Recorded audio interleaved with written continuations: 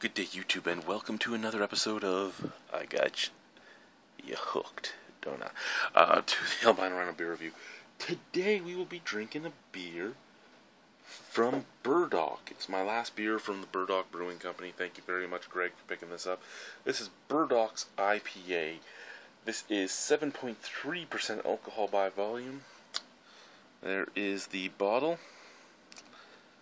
Awesome. Alrighty. Let's put her here. Let's open her up. I can't even get on. It's a personal problem, you know. I can't find the hole. I still can't believe I screwed up 9 reviews, and they were all good reviews too. They were things like Tyrannosaurus Screw It and Embitterment IPA and a bunch of other beers that I'll never get again in my life. And I fucked the reviews up. I can't believe I did that. Well, I can. I can believe I did it. But I'm frustrated that I did it. I'm frustrated that I accidentally deleted them. But nothing I can do about it now. I tried to retrieve them, and they were all fucked up. It was all fucked up. Lots of bright white head, nice golden color. Nice looking beer. Smell.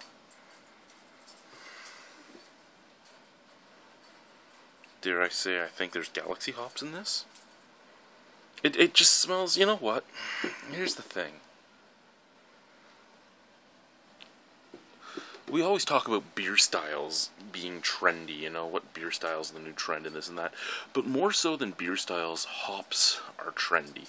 And this is made with trendy hops. A lot of IPAs lately have been trendy hops. I just drank an IPA from Reinhard, the Kapow West Coast IPA, that tasted like 100 other IPAs I've had. This smells like 100 other IPAs I've had. A little bit of mango, a little bit of just citrus, grapefruit, tiny touch of pine.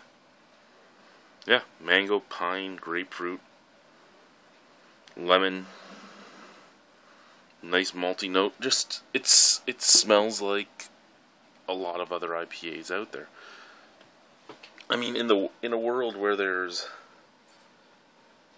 as many beers as there are just in Ontario, and as many breweries as there are in Ontario, and as many breweries as there are around the U.S., and as many beers, period, there are, it's hard to come up with something completely new nowadays. But it just seems like, at least in the style of the IPA, that a lot of them are so close together. Cheers, let's try it.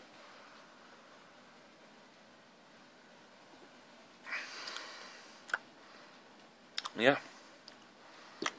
It's a good beer. But I've had it from 30 different breweries. A little piney, a little bit of resininess, a little bit of mango, a little bit of grapefruit, a little bit of lemon skin, a little bit of orange, a little bit of mango. A nice malt forefront. Resin,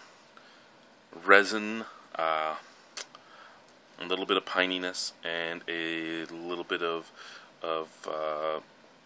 citrus rind is what sits on the back of my palate. On the front of my palate was malt and sweet citrus taste. It is a good beer, but again, I've had it millions of times.